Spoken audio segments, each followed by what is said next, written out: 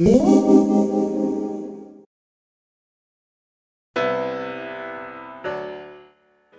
back, Gadgeteers. So today I got the brilliant idea that I should install Boot Camp and put Windows 10 on my MacBook 2015 12-inch model. I was thinking that it being the lightest computer that I have, I would definitely prefer to take it to work, and as you know, being a teacher, I do need to have access to Windows 10 and Microsoft Office 2016. Now you may ask, why don't you just use Microsoft Office in Mac? Well, I do, is the answer. The thing is, I need to have access to Microsoft Access as well, so, and I want it to be my lightest machine. So I started Boot Camp installation, and I set aside a 200 gigabyte partition for Windows. I have a total of a 512 gigabyte SSD in this particular model, and it is a refurbished MacBook 2015, but it's worked perfectly for me over the past few months, so I figured, why not? I'm going to put Windows on it. So this part of the process, even though it says 1 minute remaining, took about, I would say, 10 minutes. Now the first time I ran through this process, when it first booted into Windows, unfortunately, I had no keyboard and mouse, and it simply wouldn't work. I waited 5 or 10 minutes at the Windows setup where it asks you the first question and you click next to continue, and I couldn't, so I had to power it off and back on. And when I did that, the Windows partition, although it had been created, was not seen as a boot option, and I had to remove it in Boot Camp and then put it back, reset it up again in Boot Camp and reboot. Now on the second time I was a little nervous, so I did make sure that I had a USB keyboard plugged in, but I never needed it because the mouse and keyboard simply worked. So here I am doing the actual Windows install. I'm booted into the Windows partition on the MacBook 2015, and I do apologize for the handheld. I was watching some shows with my wife, and I thought, you know what, I'm gonna go ahead and do this because I have the time. And then, as always, I think, why am I not recording this? I should always record something I do. I always do techie stuff, even when I'm sitting around watching TV. I can't avoid it, so I thought I better record this too. And here I am agreeing to another agreement, EULA, and the Boot Camp software is being installed. This part, I would say it took maybe 10 minutes. The actual install of Windows took about 20 minutes, which I thought was really good for a 2015 MacBook. Now, many of you viewers have told me that's really not that old, and I do agree with you. So here is the boot options when I hold down the command key and boot up the MacBook. For some reason, it's defaulting to Windows. I haven't quite figured that out. So even if I'm in Mac OS and I reboot, it's in Windows, and I think it boots into Windows the next time. So I think that's really strange. And here I am in Windows for the first time.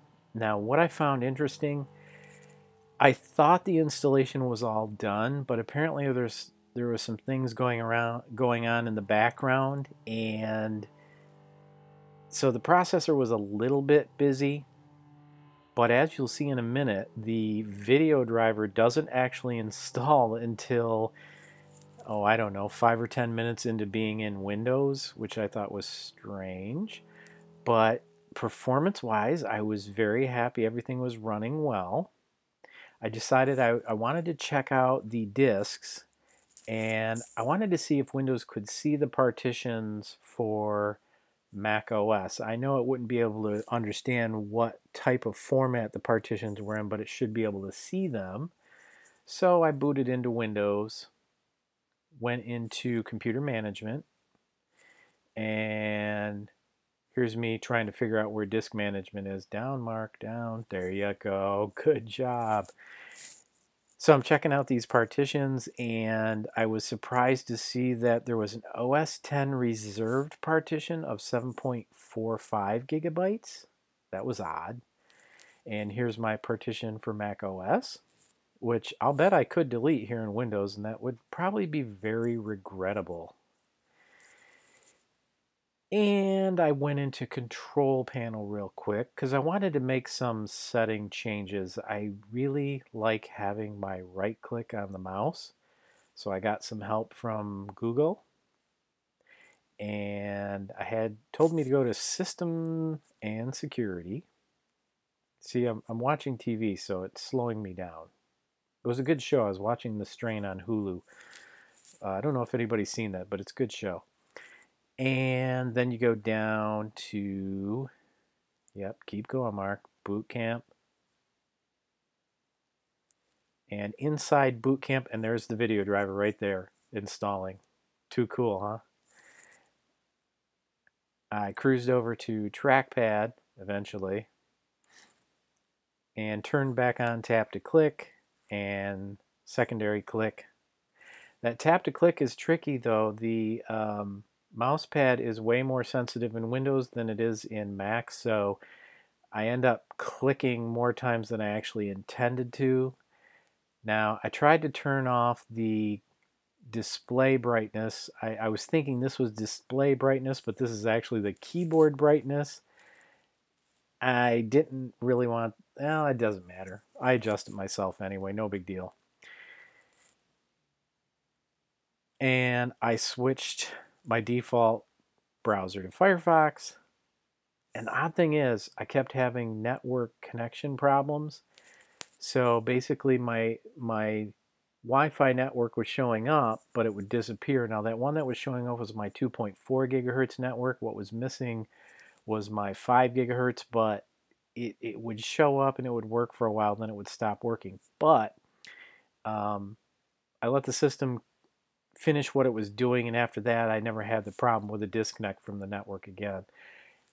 Performance was really good, so I thought, you know what, I'm going to go try to play a video. Well, of course, by default, it's trying to play the video at 1440p, and it's also still finishing installing drivers, and I'm running OBS, and that's just a little too much for a MacBook 2015.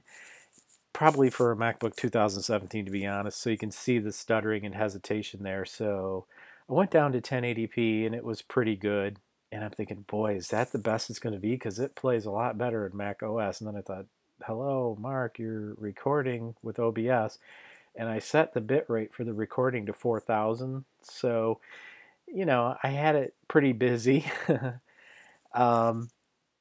I was recording in Windows. And it seemed decent. I mean, I was able to do all of these different things on it. So I really can't complain. I thought it was impressive.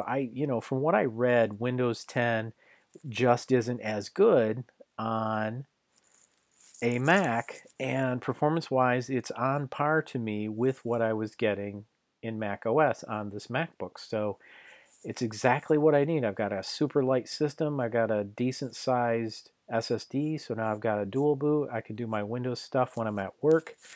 I mean, if I didn't have to have it for teaching, I probably would have dual booted into Linux, as I'm sure you would imagine. Oh, by the way, here I am finally correcting the brightness resetting over and over every time I rebooted. All I had to do was go into Task Scheduler and disable this set to default display brightness every time I boot it up. Really annoying. And here I am in Mac OS. I just wanted to check out real quick and see if I could see my partitions. Mac OS created a boot camp shortcut for me. And of course it's read-only with NTFS by default. I probably could remedy that later, but basically if I do any recording in Windows, I can just go back into Mac OS, which is what I did, and I'm creating this video right now in iMovie, and iMovie's working great too, to be honest. All in all, I'm really, really happy with this little computer and its capabilities and being able to dual boot. It's meet and actually exceeded my expectations, so if you're looking for an inexpensive refurb, don't be afraid to get a 2015, although I probably would increase the storage size to the 512 gigabyte. See if you can find one of those, because if you're really going to do a dual boot, you definitely want the 512. I don't think 128 is enough for either of the OSs. It just, you know, especially the Windows updates. So hope you enjoyed the video. This worked out really well for me. I learned a lot. If you enjoyed it, like, subscribe, share, and comment. And I'll see you next time on Fast Gadgets.